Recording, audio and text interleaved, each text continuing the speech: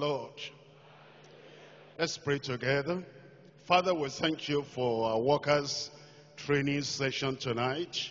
We pray that you open our eyes of understanding. Help us, Lord, to know and to see and to understand what you are revealing to us.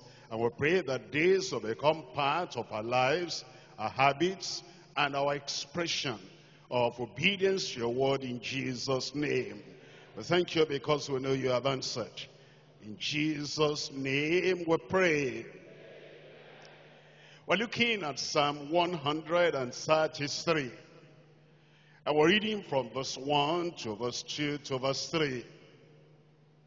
Behold how good and how pleasant it is for brethren to dwell together in unity. It is like the precious ointment upon the head, poured upon the head, that ran down upon the beard, even Aaron's beard, that went down to the skirts of his garments, as the dew of Hermon. That is, that unity is like ointment. That unity is also like the dew of Hermon, or like as the dew that descended upon the mountains of Zion. For there, in that place where the ointment was applied, in that place where the dew also fell, there the Lord commanded the blessing, even life forevermore, even eternal life. Life forevermore is eternal life. As we look at these verses, they appear to be familiar verses, but there's a lot in each of those verses. It says unity, or fellowship, or love, or togetherness among the brethren is qualified by two adjectives. Number one, it's good. There are some things that are good that are not pleasant. For example, you take medicine, and that medicine is good, but it's not sweet, it's not pleasant. You force yourself to take it. But it says, when we talk about unity, and about fellowship, and about the togetherness and the oneness of the brethren, number one, it is good.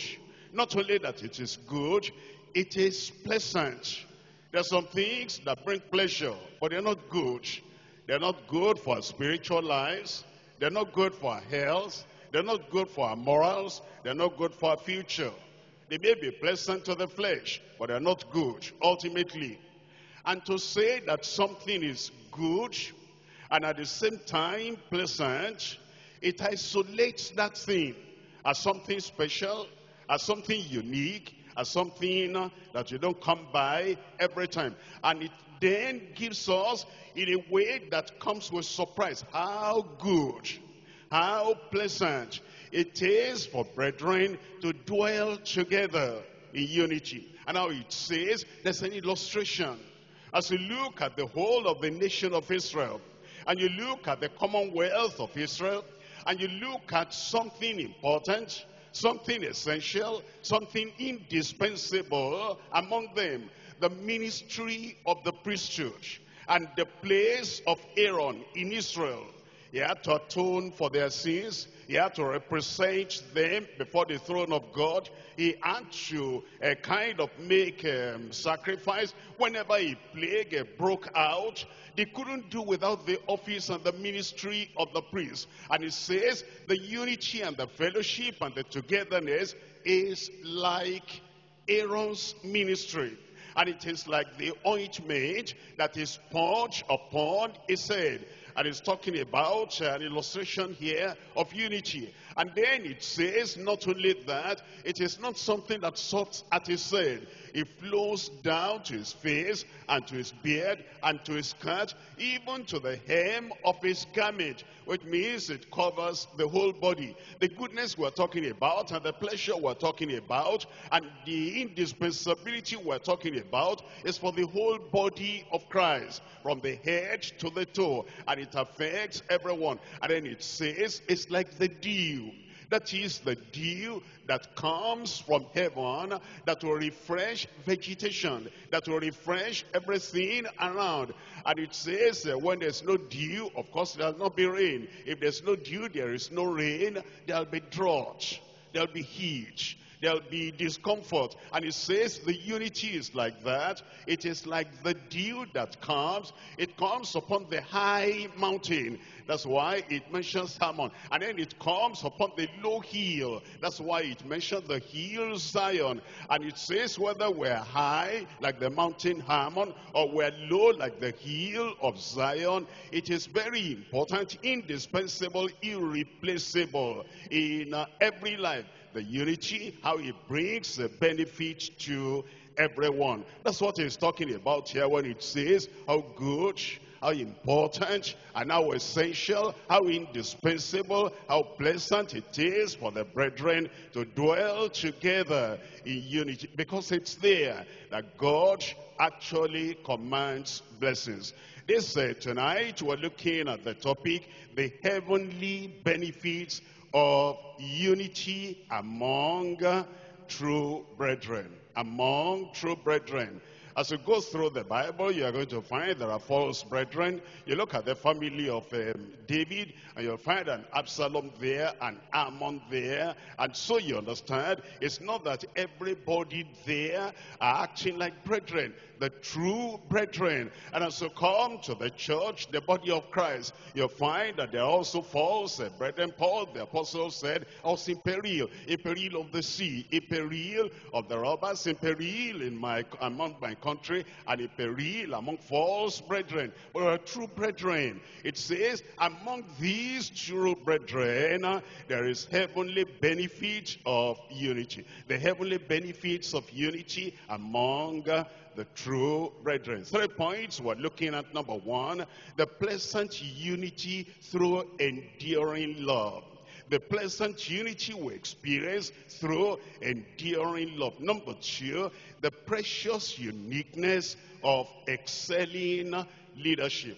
When he presents Aaron to us, he's talking about his leadership.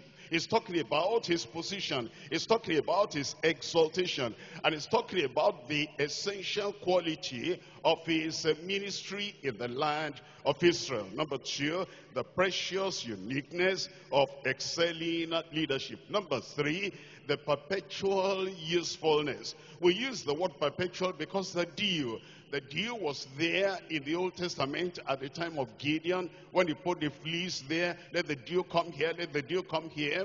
And then in the time of David, the dew was there. And when Saul and Jonathan died, the dew fell on them. And as you look at the farmers and you look at the hill and the valley, the dew also was there. You come to the New Testament, the dew is there. The dew is still there today. And in the night, the dew falls upon vegetation and upon the forest, and it makes it fresh. It takes the weariness and the dreariness away, so that the dew will bring freshness. That's what we say, it's perpetual, and a perpetual usefulness unto eternal life, because there he commands the blessing unto life eternal. Let's come to number one. Number one, the pleasant unity through enduring love. Pleasant unity through enduring love. Look at verse 1. It says, behold, how good and how pleasant it is for the brethren to dwell together in unity. We want to consider number one, transformed for unity. We were sinners. We came to the cross. We became brothers and sisters of the Lord Jesus Christ. We became members of the family of Christ. We became brethren. And it was by transformation. And that transformation is not to make us stay isolated by ourselves. I've got grace, I'm saved, I'm sanctified, I'm filled with the Holy Ghost. I have all that I need to have. I have the Bible is complete. I have a pastor, I have a church, I have everything. And in isolation, I can come by myself to the church, and I can get everything I need to get from the kingdom and still make heaven. The Bible says no. We're transformed for unity. is transformed us so we can be one. Look at Jeremiah chapter 32. In Jeremiah chapter 32, I'm reading from verse 39. Transformed for unity. In chapter 32 of Jeremiah, and we're looking at verse 39. It tells us here in verse 39, it says, and I will give them one heart. I will give them, the people who have come to God, and the people who have been transformed by grace, and the people who have come into the new covenant, I will give all of them one heart. That's unity. And one way. They'll be walking in one way. And it says that they may fear me forever. It's something that is not temporary. It's something that is not just for the initial experience. It says they'll fear me forever for the good of them and of their children after them. I'll touch them, I'll transform them, I'll convert them, I'll give them one heart and one way, and it is for their good. We're coming to Ezekiel chapter 11. Ezekiel chapter 11, I read from verse 19. Ezekiel chapter 11, transformed for the sake of unity, and transformed so that we can be united together as the body of Christ. And I will give them one heart, and will put a new spirit within you, and I will take the stony heart out of your flesh and give them an heart of flesh, that they may walk in my statutes and keep mine ordinances and do them, and they shall be my people, and I will be their God. It's talking about giving us one heart. He gives you the same kind of heart he gives me. He gives me the same kind of heart he gives her. And because we have one heart, we have one spirit, we have one mind, we have one doctrine, and we have one goal, and we have one direction, and we have one Lord, it brings us together. Our transformation brings unity. And the result of that, we're coming to John chapter 17. In John chapter 17, reading from verse 17. John chapter 17, verse 17, sanctify them through thy truth. Thy truth, thy word is truth. And then it says, as thou hast sent me into the world, even so send I them into the world. I've saved them. I'm praying to you, Heavenly Father, Holy Father, sanctify them. And I want you to sanctify them so that they'll have the same vision, they'll have the same goal, they have the same perspective, and they will all go with the same focus and with the same purpose into the same world and do the same thing. Look at verse 21, that they all may be one, they all who are transformed, they all who are sanctified, they all that have come to me, they all that have operated in their hearts, and have given them one heart, they all may be one, as thou, Father, art in me, and I in thee. You know, this one is not superficial unity. This one is not a society unity. This is not man-made unity. It says, as thou, Father, art in me, and I in thee, that they also may be one in us. Not one outside us, not united outside us. You see, the people that built Babel, they were united, but they are not in God. They are not in righteousness. They are not in the purpose of God. It's talking about a kind of unity that comes after we have believed on the Lord. The unity of brethren in Christ. And it says that the world may believe that thou hast sent me. That's the purpose of the unity. It says that they all may be one.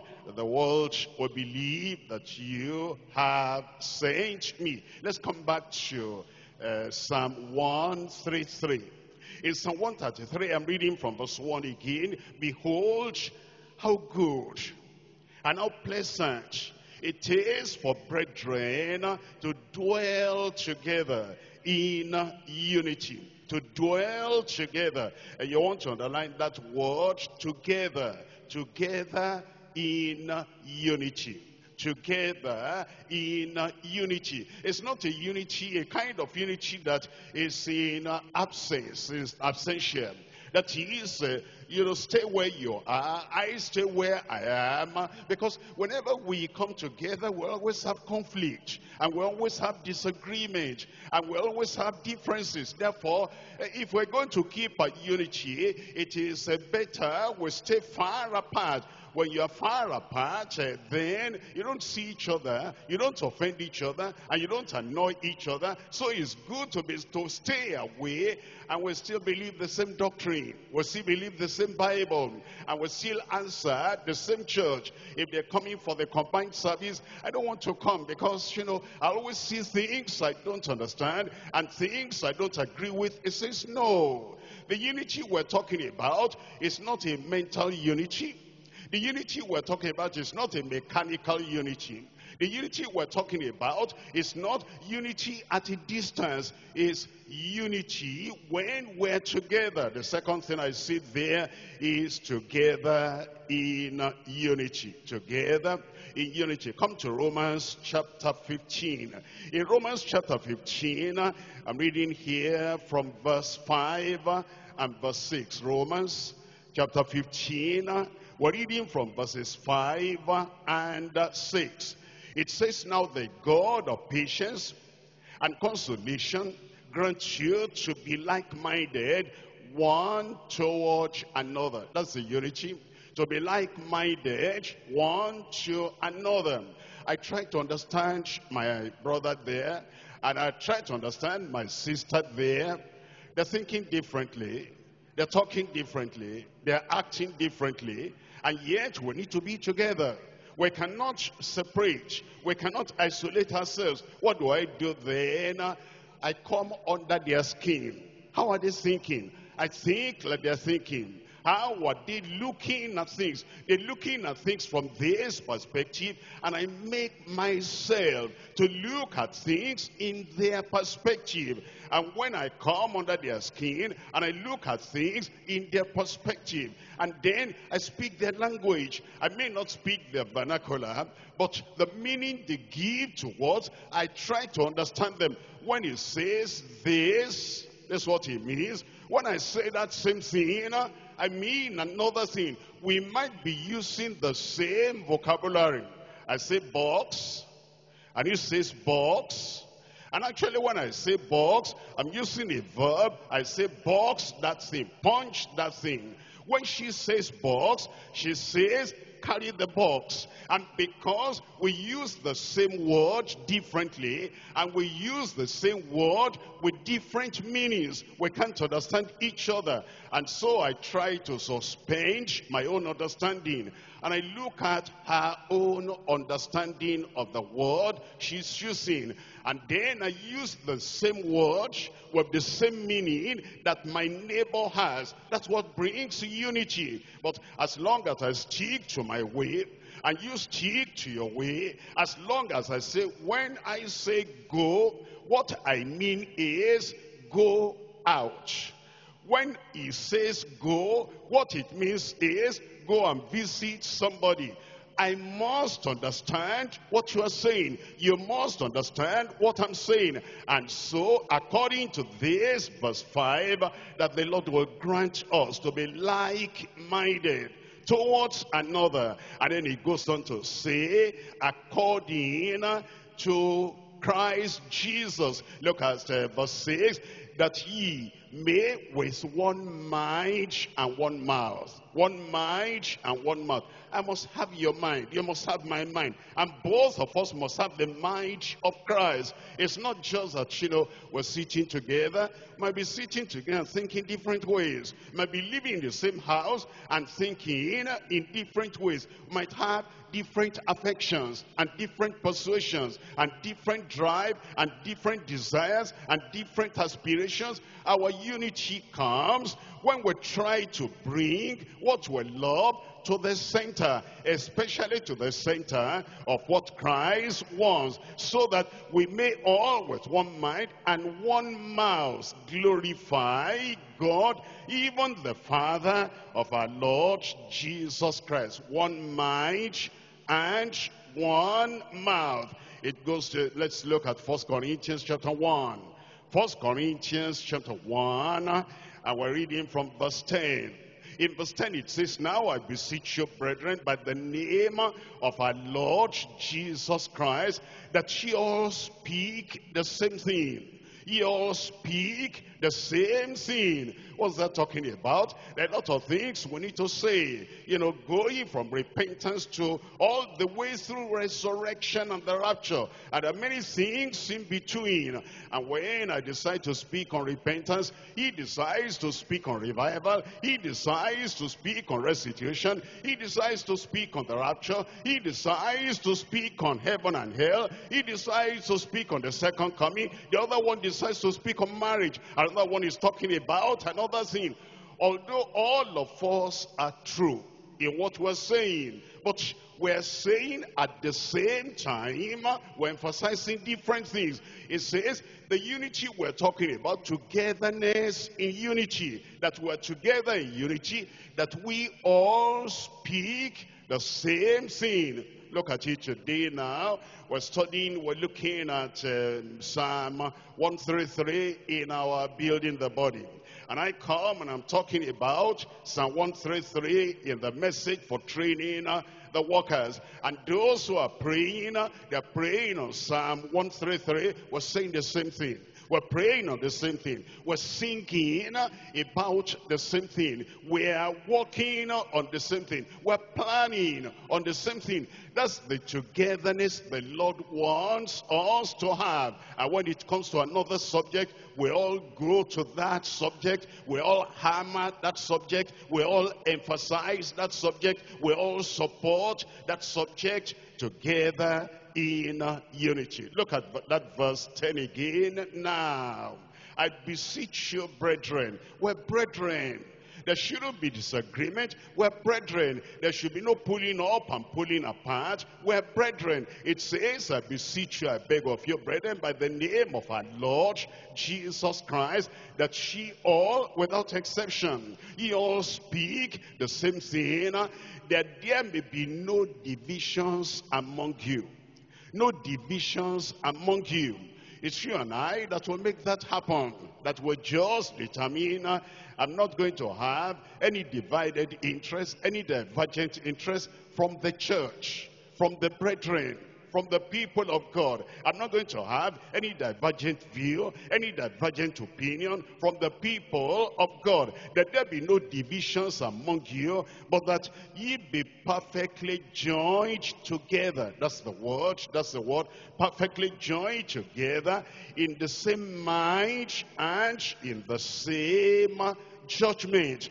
That's what the Lord expects of us. That we're together, we are united. It's telling us in Ephesians chapter 2.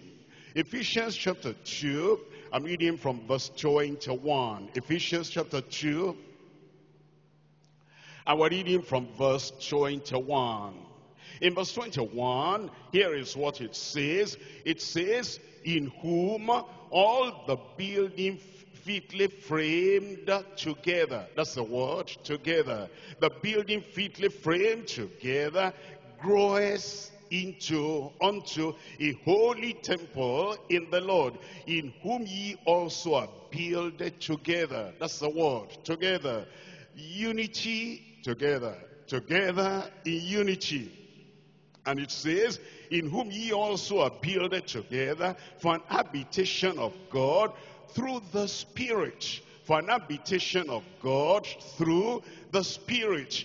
We're together and we remain together and we function together. We're built together. It's like when you look at the wall of a building or the pillar of a building or the whole building itself. well, the blocks are builded together. There's one block there, another block comes on top, another block comes on top, and no block, of course, they don't have the mouth to talk. No block is complaining, I don't want to be in this position. I want to be at the doorway where people come in and they know I am there. Where the block is put, that's why it remains quietly and remains supporting others, and others supporting that block here. And it says, we're like that. We're builded together. We're not complaining, and we're not resisting, and we're not wanting to be in another place. We're builded together to form a holy temple unto the Lord. It tells us in Philippians chapter 1, verse 27. Philippians chapter 1 verse 27, only let your conversation be as it becometh the gospel of Christ. What if I do that and my conversation is that it befits the gospel of Christ, and you do that, and he does that, and she does that, and we all do that every time? There'll be unity, because I take my thoughts from the gospel. I take my actions from the gospel. I build my decisions on the gospel. I build my aspirations on the gospel. I don't have any selfish interest or self-centered interest, but only on the gospel. That's the unity the Lord is talking about. Only let your conversation, your manner of life be as it becomes the gospel of Christ, that whether I come and see you or else be absent, I may hear of your fears, that ye stand fast in one spirit, with one mind. In one spirit, with one mind. Not that, one spirit is hot, the other one is cool, one is zealous, the other one is lukewarm, one is on the go, the other one is retreating. No, it says with one spirit and one mind, that ye strive together, striving together, that's the word again, together, for the faith of the gospel. One, we're transformed for unity. Two, we're together in unity. I'm coming to Psalm 133. Psalm 133, we're looking at verse 1. Behold, how good and how pleasant it is for brethren, true brethren, to dwell together in unity. The word dwell together in unity. There is a kind of symmetry unity.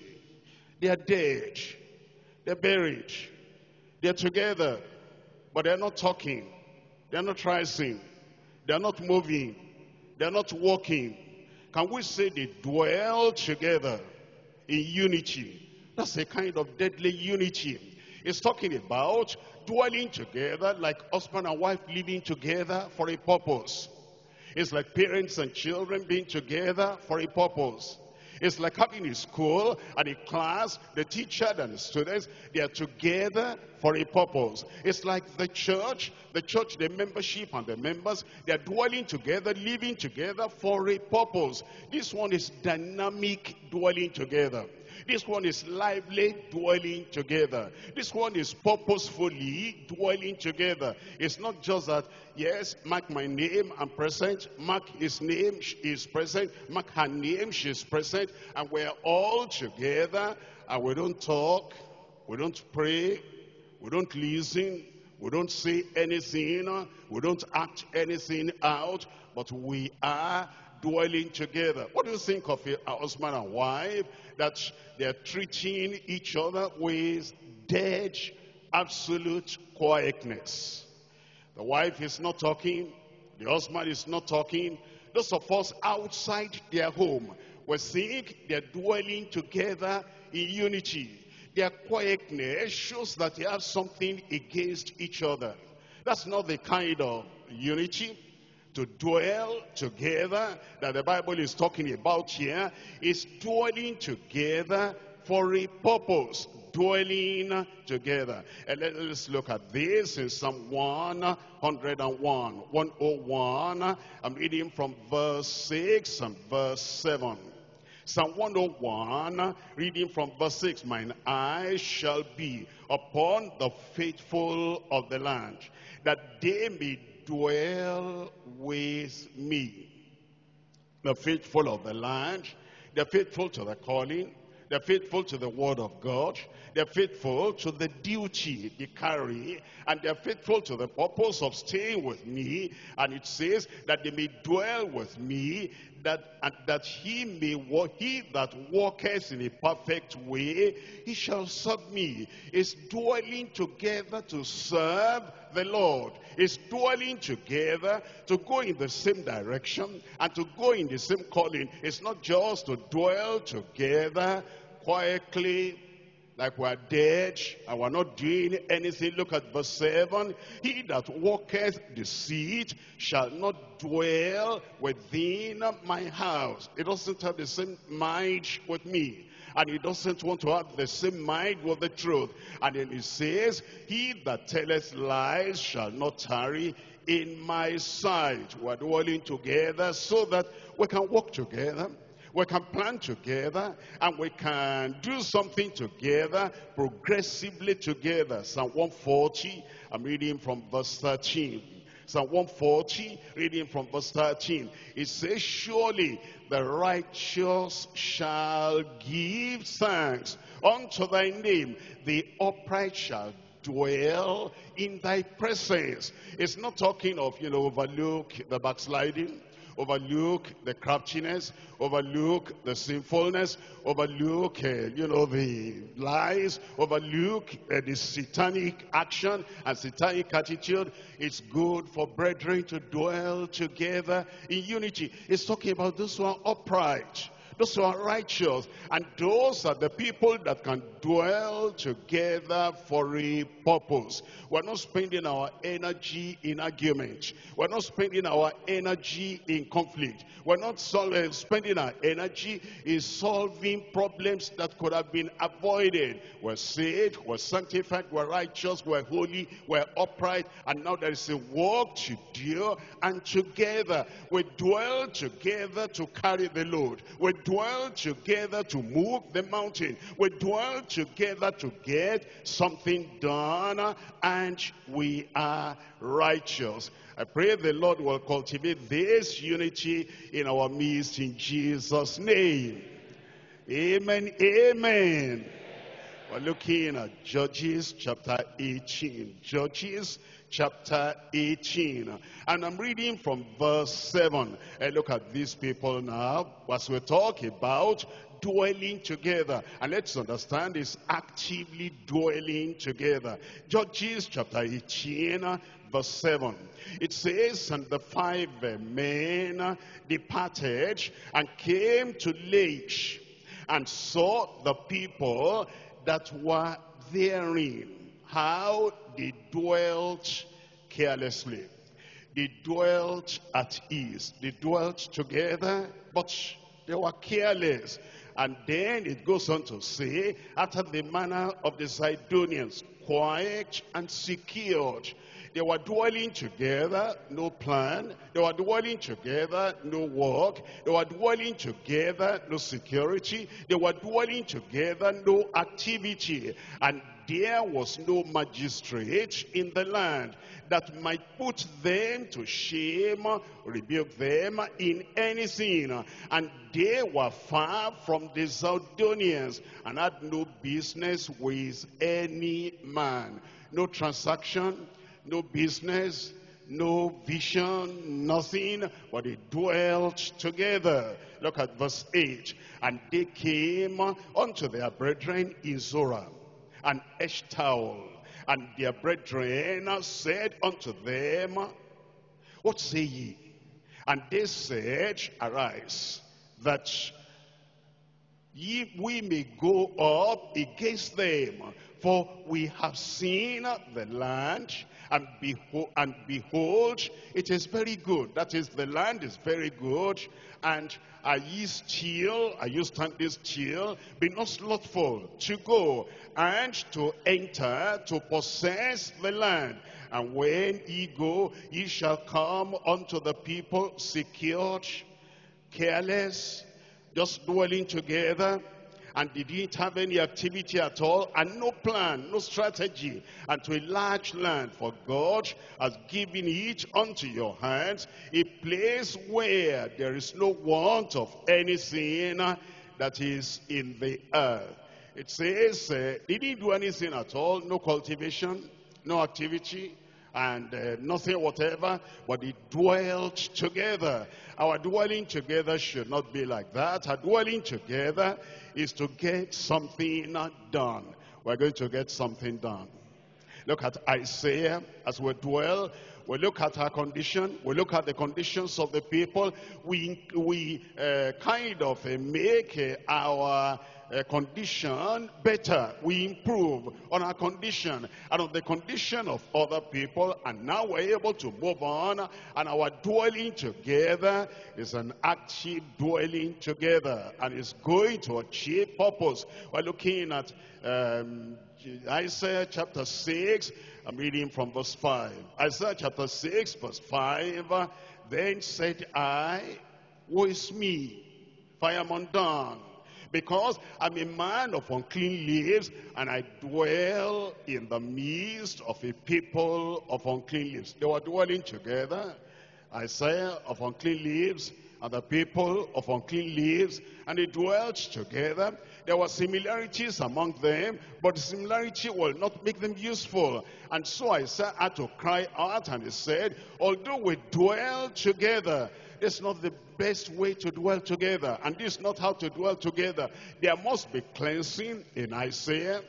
There must be cleansing in the people. And then with that cleansing, we can dwell together in righteousness. We can dwell together in holiness. We can dwell together with purpose. And we can dwell together with passion. We can dwell together with strategy. And then accomplish something. I dwell, he said, with the people, in the midst of the people of unclean lips, for mine eyes have seen the King, the Lord of hosts. Then flew one of the seraphims unto me, having a live coal in his hand, which he had taken with the tongues from off the altar, and he laid it on my mouth. If we're all dwelling together in uncleanness, something has to be done. We're dwelling together in laziness, in idleness, in lukewarmness, something has to be done. We're dwelling together in carelessness and lack of zeal and lack of passion, something has to be done. It's not enough to just dwell together. We must have the might of Christ, the vision of Christ, and the strategy to do what he has called us to do, and be dutiful in our dwelling together. And he laid it upon my tongue, and said, lo, this has touched thy lips. Thine iniquity is taken away, thy sin is purged. Also I heard the voice of the Lord saying, whom shall I send? And who will go for us? Then said I, here am I. Everybody, send me.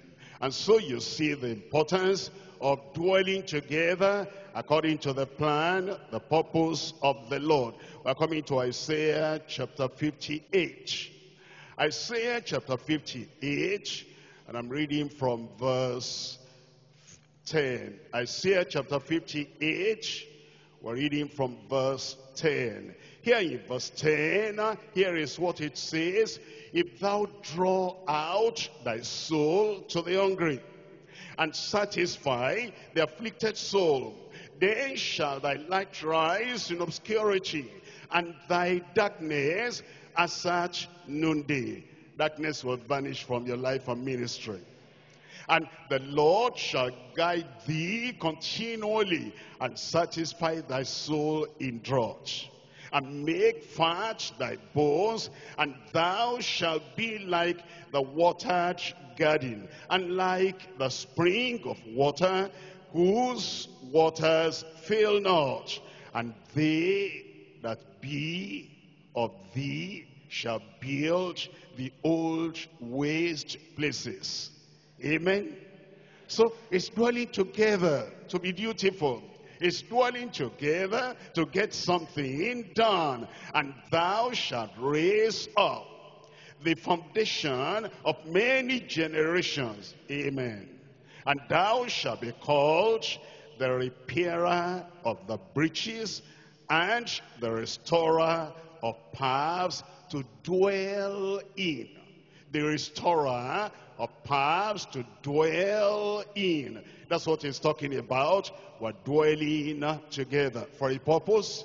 We're dwelling together for a pursuit. We're dwelling together for an action. We're dwelling together for responsible activity. Now we come to point number 2, the precious uniqueness of excelling leadership.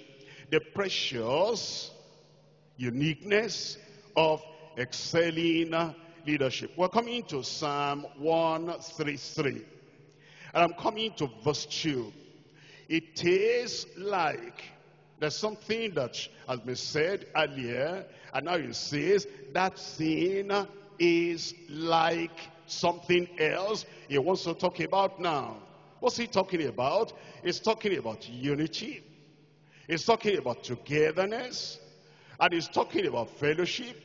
And he said that unity is like, or that fellowship is like, or that love that brings us together, dynamic and dutiful, is like, what's it like? Verse 2.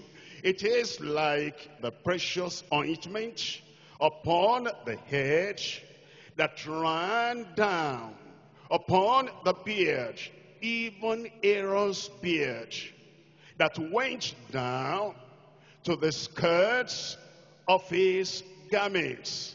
Number 1 is talking about Aaron. Number 2 is talking about his garments. Number 3 is talking about the oil, the ointment that is poured upon him. And then it says that ointment went all over him and covered his whole body from the head to the garments and to every part.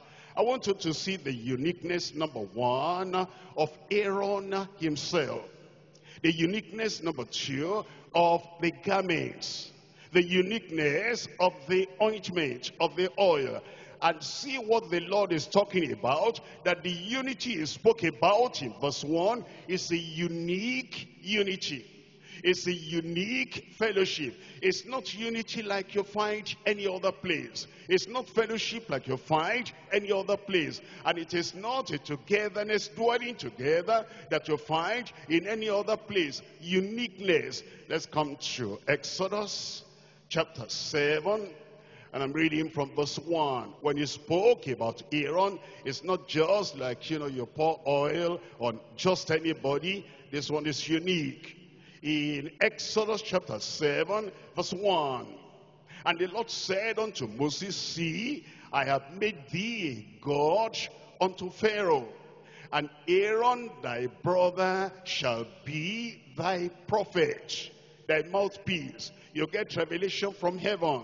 And then you give it to Aaron, and he, like a faithful prophet, will not diminish or add to anything you tell him. He'll tell Pharaoh, and he'll tell him faithfully. He'll tell him fearlessly. Then it says, Thou shalt speak all that I command thee, and Aaron thy brother shall speak unto Pharaoh, that he sent the children of Israel out of his land. You see there the uniqueness of Aaron. And you'll see later that everything we're talking about today concerning Aaron is unique. And the unity we want to see, that the Lord wants to see in his church, is unique. It's not unity like a secret cult. It's not unity like in a society. It's not unity like a political party. It's not unity like a denomination. It's not unity like a group of people that go into a satanic covenant. Special, specific, unique kind of unity. We're looking at 1 Samuel, and I'm reading from chapter 12, verse 6. Chapter 12 of 1 Samuel, verse 6. And Samuel said unto the people, it is the Lord that advanced Moses and Aaron, and that brought your fathers out of the land of Egypt. He said, Aaron, as we talk about, of course we know about Moses, but as we talk about Aaron, it is the Lord that advanced Aaron. This one is unique. This one is special. Hebrews chapter 5, I'm reading from verse 4. Hebrews chapter 5, verse 4. The uniqueness of excelling leadership. Hebrews chapter 5, verse 4. And no man taketh this honor unto himself. This is not what somebody can just jump into among the children of Israel. If Aaron can do it, I can do it. Not this one. This is not something that somebody would say, I'm as wise as Aaron. I'm as intelligent as Aaron. And I'm as available as Aaron. I can do this. Not this one. It says, and no man taketh this honor unto himself, but he that is called of God, as was Aaron. Special and unique. Now let's come back to Exodus chapter 28 and see what it says about the provisions made for Aaron. Exodus chapter 28, and I read from verse 1. And take thou unto thee Aaron thy brother, and his sons with him, from among the children of Israel, that he may minister unto me. That he, Aaron, may minister unto me. It's not like somebody choosing a profession, somebody choosing an occupation, somebody choosing something here he wants to do by himself. And he says, I appoint myself, I have this goal, I have this vision, and this is what I want to do. This one is unique. This one is special.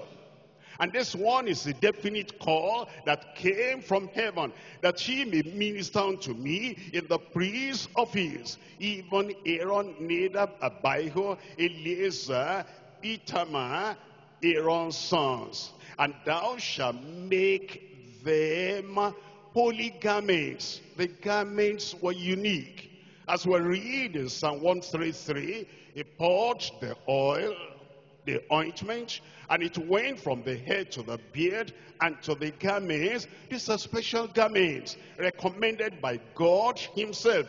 Everything about this is unique. That's what we're talking about, the precious uniqueness of excelling leadership. It says, for Aaron thy brother, for glory and for beauty. Verse 3, and thou shalt speak unto the children, unto all that are wise-hearted, whom I have filled with the spirit of wisdom, that they may make Aaron's garment to consecrate him. That they may make Aaron's garments to consecrate him, that he may minister unto me in the priest's office. Look at verse 4. And these are the garments which they shall make: a breastplate, and an ephod, and a robe, and broidered coat, and mantle, and a girdle. And they shall make holy garments for Aaron thy brother and his sons, that he may minister unto me in the priest's office. And so you understand, this is not the choice of Aaron, special and unique. I'm reading from verse 12. And thou shalt put the 2 stones upon the shoulder of the ephod for stones for memorial unto the children of Israel. And Aaron shall bear their names before the Lord upon his 2 shoulders for a memorial. The names of the tribes of the children of Israel are imprinted into those stones that are put on the shoulders of the garment. And then it tells us in verse 29, it says, and Aaron shall bear the names of the children of Israel in the breastplate of judgment upon his heart when he goes in unto the holy place for a memorial before the Lord continually. He wouldn't have the chance of saying, I want to change my garments.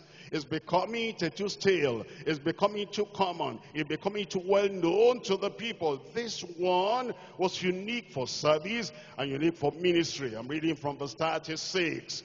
In verse 36, here is what it says. And thou shalt make a plate of pure gold, and grave upon it, like the engravings of a signet, holiness unto the Lord.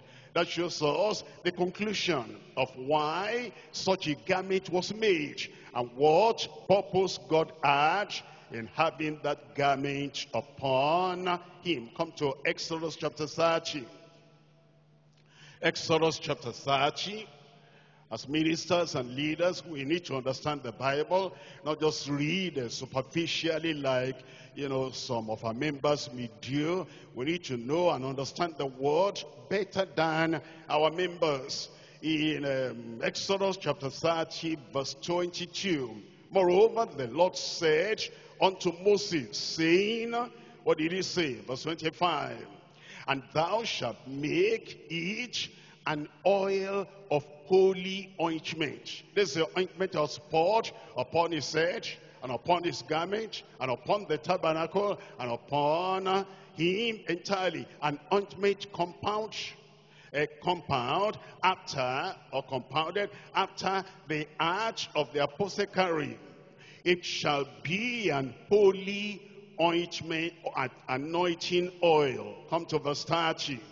In verse 30 it says, and thou shalt anoint Aaron and his sons, and consecrate them, that they may minister unto me in the priest's office. Everything is centered on ministering unto the Lord. Then he goes on in verse 31, and thou shalt speak unto the children of Israel, saying, this shall be an holy anointing oil unto me throughout your generations.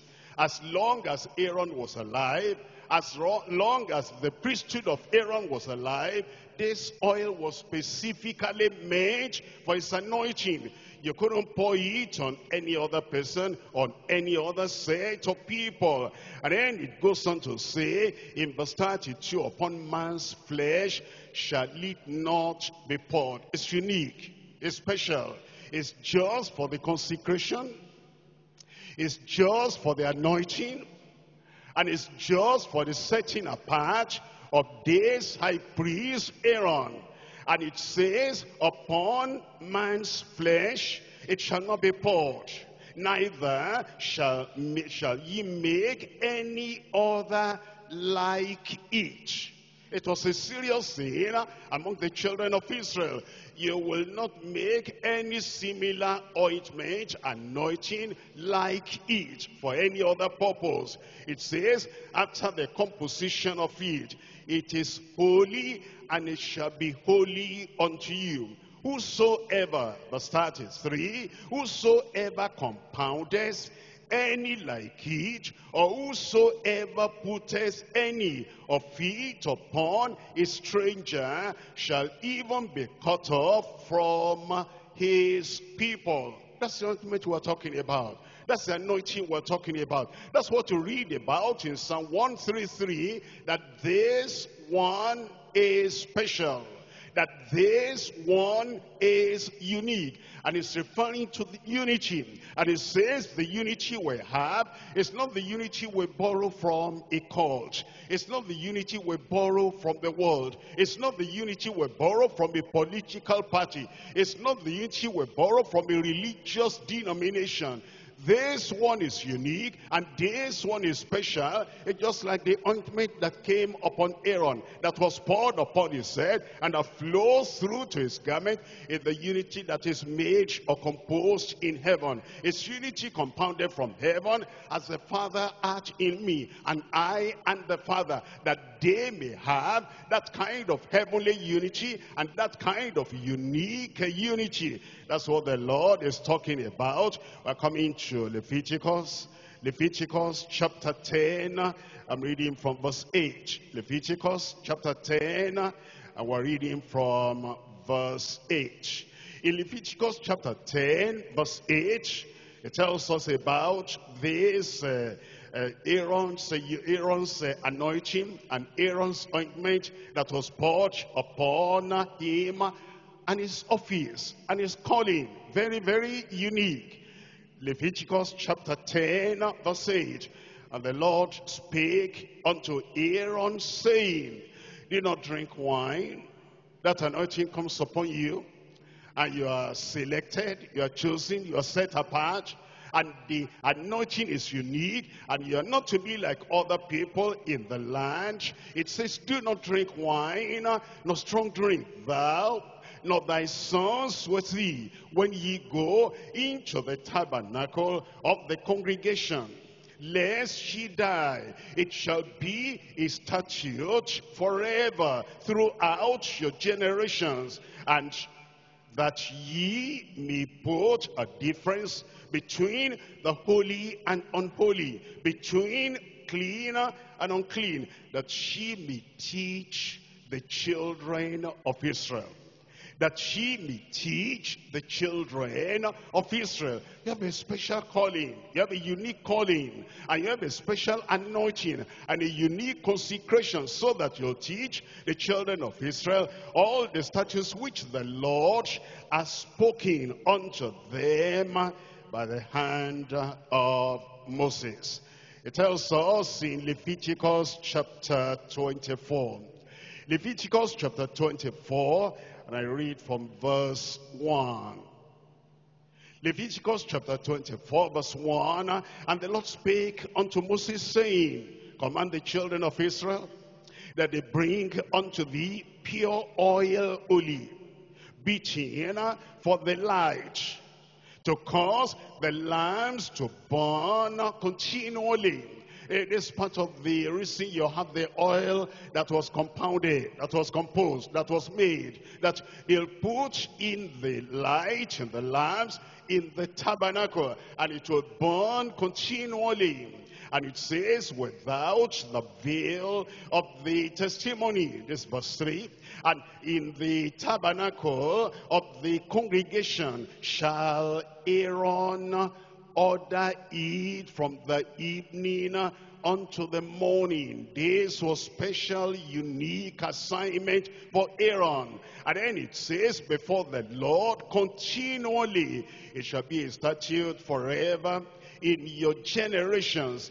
He shall order the lamps upon the pure candlestick before the Lord continually. Remember, the Lord is talking to somebody above the age of 80. Might be in his 90s, until he came to 100, until he was 110. He died at the age of 123 years. And continually, until the point of his death, he will wake up in the night, he will do this. That's why the anointing came upon him, and it was unique. And if it was like that, that's what the Lord is telling us, that the unity he's talking about is like Aaron's ointment that flowed all through his body and flows through the body of Christ and flows through the whole congregation, and it is not something temporary. It's not something that will terminate at a particular time. It's not something that is seasonal, rainy season or dry season or happy season or sad season. Everything must go on all throughout the time. And I pray the Lord will grant us this understanding of the uniqueness of excelling leadership in Jesus' name. Did I hear a good amen? We're coming back now to Psalm 133. It says, behold. It says, wait and see. It says, don't be in a hurry. You might see something, but you don't behold it. You don't gaze at it. You don't think of it. You don't meditate on it. It says, behold this one, how good and how pleasant it is for the brethren to dwell together in unity. This unity is like the precious ointment, special, unique, composed from heaven, and composed in a special way, and should not be applied to any day-to-day use, and should not be allowed to be touched or used by any other person. This one is special, precious ointment, very unique, upon the head, that ran down upon the beard, even Aaron's beard that went down to the skirts of his garment. And that made him to be set apart and to be recognized and known that here is a special ministry. And the unity is talking about is special. And it is not something that in your natural effort, in your natural ability, you make that unity to come. It's something that heaven has to give us. It's something that heaven has to operate on us. And then he wants that unity to be like that ointment that goes on ever and ever and ever. Now he gives us another illustration. We're looking at point number 3 now. And we're looking at verse 3. As the dew of Hermon. Is still talking about the unity. And he's illustrating that unity now with something, we'll say, natural. It's coming out of the temple. It's coming out of the tabernacle. It's coming away from Aaron, and it's coming now to the field. It's coming out to the illustration of nature. And it says, as the dew of Hermon, and as the dew that descended upon the mountains of Zion. For there the Lord commanded the blessing, even life forevermore, even eternal life, the perpetual usefulness unto eternal life. The dew is peculiarly useful perpetually, and useful all the time. And look at the connection of the dew and the blessing. I'm reading from Genesis chapter 27. Genesis chapter 27, and I'm reading from verse 28.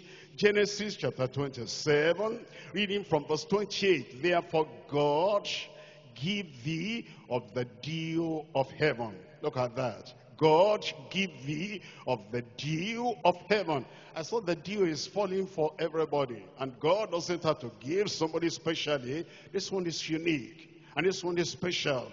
And this one is peculiar. This one is talking about a special blessing that will come upon Jacob. And he compares that to the dew that comes from heaven, not from the earth. It says, therefore God give thee of the dew of heaven and of the fatness of the earth, and plenty of corn and wine. Let the people serve thee. This is talking about the dew of heaven. And it illustrates the blessing on the farm, the blessing on the field, the blessing on the family, and the blessing on the flock, and the blessing on anything he sets his hands unto. The people serve thee, and nations bow down to thee. That's part of the blessing of the dew that Jacob was bringing upon, that Isaac was bringing upon Jacob. Be Lord over thy brethren, and let thy mother's sons bow down to thee. Look at this. Look at the dew now. Cursed be everyone that curses thee. I didn't hear your amen. And blessed be he that blesseth thee. Amen.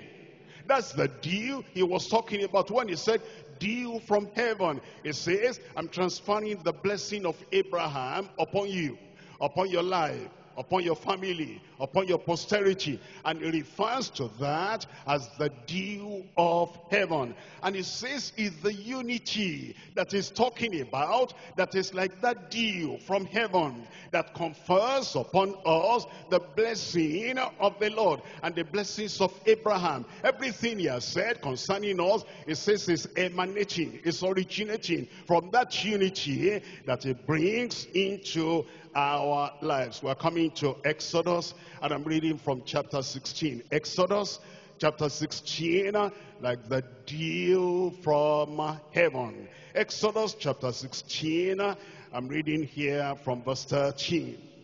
Exodus chapter 16, reading from verse 13. And it came to pass that at the evening the quails came up and covered the camp.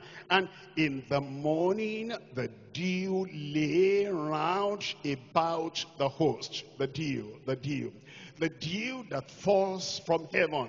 And then it goes on to say in verse 14, and when the dew that lay was come up, behold, upon the face of the wilderness, there lay a small round thing, as small as the hoarfrost on the ground.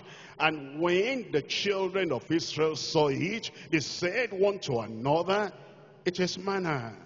For they wist not, they knew not what it was. And Moses said unto them, this is the bread which the Lord has given you to eat. What they saw was dew. The dew came and like forerunners of the manna. And as the dew lifted, they saw the manna. And they said, what is this? And they said, we don't know the name. What name are we going to give to this? This was manna.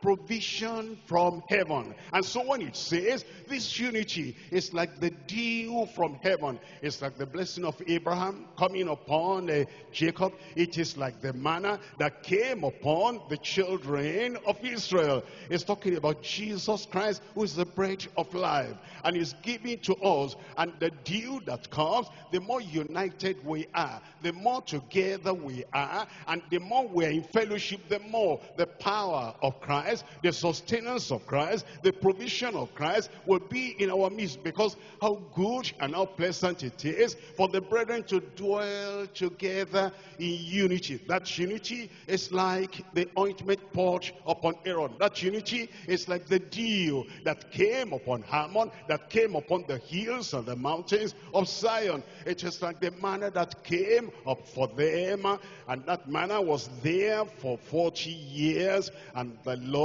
fed them. Deuteronomy chapter 32, and I'm reading from verse 2. Deuteronomy chapter 32, we're reading from verse 2. In Deuteronomy chapter 32, verse 2, telling us what dew came to them. It says in Deuteronomy chapter 32, verse 2, my doctrine shall drop as the dew.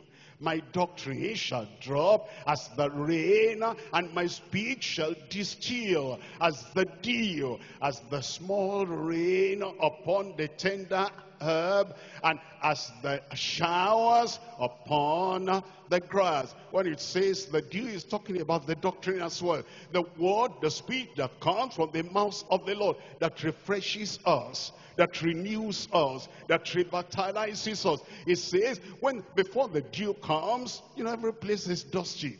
And all those plants are like drying up. But then at night, the dew falls on them. And by the time you wake up in the morning, that's refreshing. And it says the unity is like that. Where there's been disagreement, commotion, whatever it is, conflict, and we're drying up, and our prayers are not being answered, and many bad things are happening. All of a sudden, we realize what has been happening, and we say it must stop. And every negative thing will stop in our families, in our church.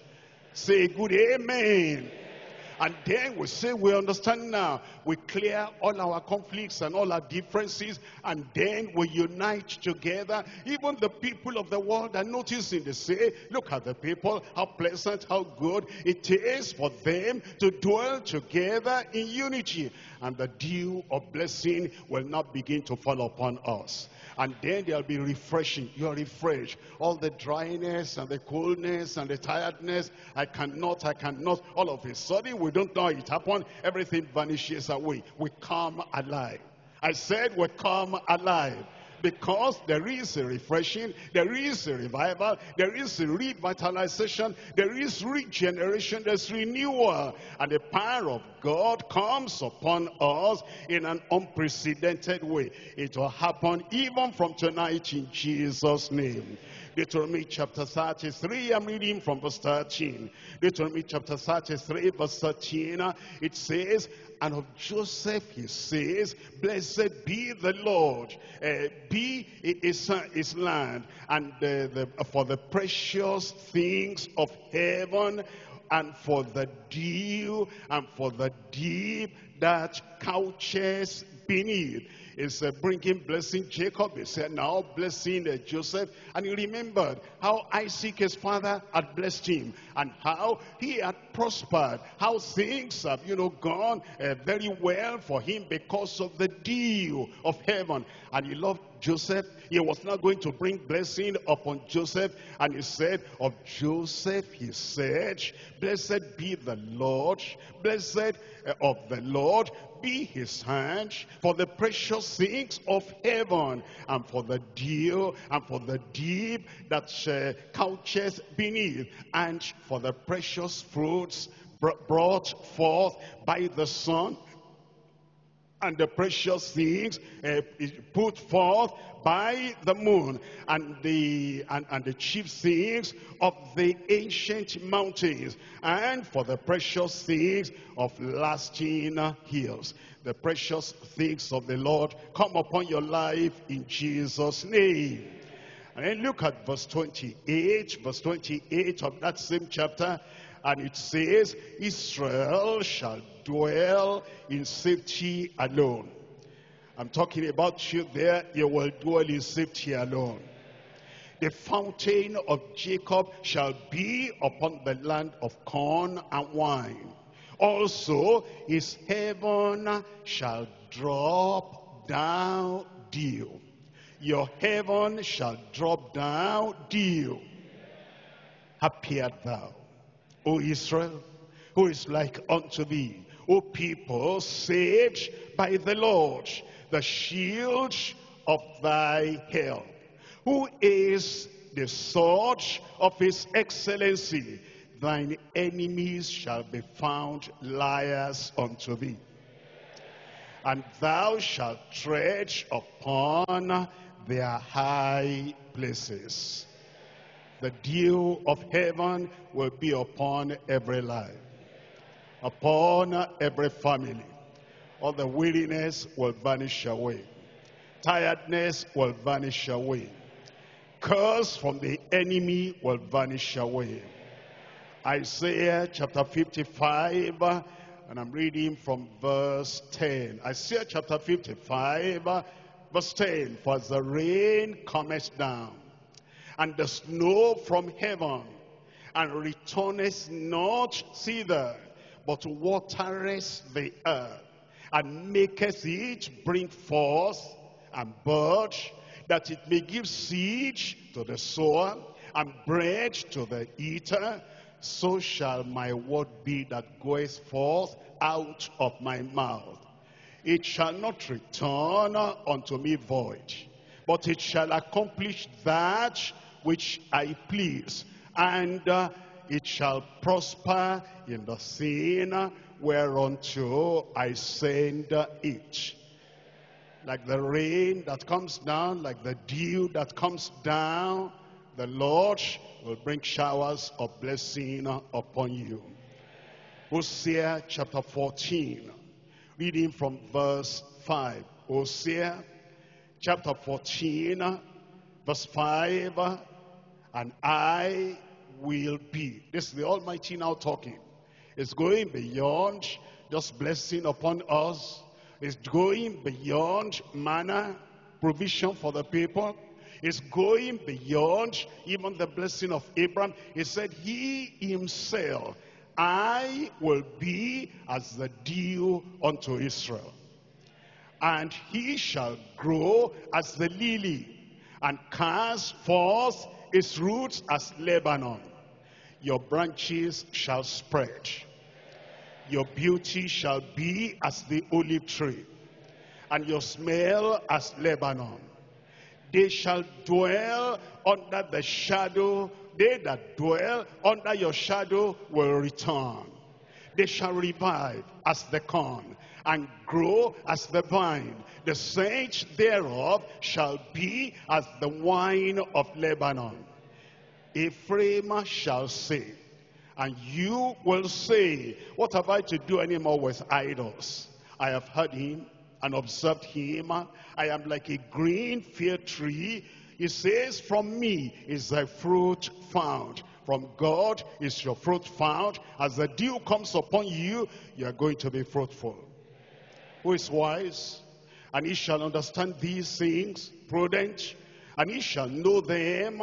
For the ways of the Lord are right, and the just shall walk in them, but the transgressors shall fall therein. You will not be a transgressor. The blessings of the Lord will abide upon your life, upon your family. Like the dew from heaven, it will abide upon the work of your hand in Jesus' name. And now in Isaiah chapter 58. Isaiah chapter 58, I read from verse 10.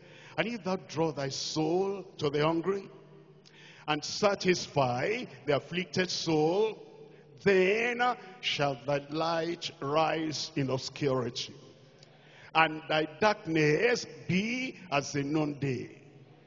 Any amen there?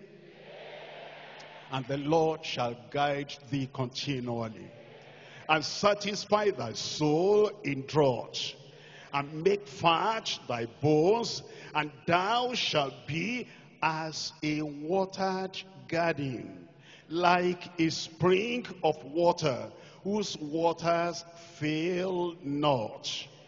And they that be of thee shall build the old waste places. Thou shalt raise up the foundation of many generations. Thou shalt be called the repairer of the breach, the restorer of paths to dwell in. Restoration in your life, repairing in your life, renewal in your life, refreshing in your life. And it comes as we become united together. You are going to see from today greater blessings, richer blessings, untold blessings, even unexpected blessings on everything around you, spiritually and physically, and in your family, everywhere, in Jesus' name. You will be a wonder to behold. Behold how good and how pleasant it is for the brethren to dwell together in unity. It is like the precious ointment upon the head that ran down upon the beard, even Aaron's beard, and went down to the skirts of Aaron. And as the dew of Hermon, and as the dew that descended upon the mountains of Zion, for there the Lord commanded the blessing, even life forevermore. The blessings be commanded upon you. I said the blessings be commanded upon you. Heaven's blessing commanded upon you. And from tonight, you'll experience all the answers of the prayers of the past in Jesus' name. Rise up and receive before you go. Rise up and tell the Lord, The blessings of the Lord are commanded upon you. If there's any area where you are not united with the people of God, where you are not united with some because of this, because of that, don't let us cheat ourselves of our blessings. Get rid of those things and remove all those things from your life and be united with the people of God in doctrine, in teaching, in lifestyle, in saying the same thing and walking the walk of God together unitedly. And special blessings are coming upon every one of us from tonight in Jesus' name. Open your mouths and talk to the Lord in prayer.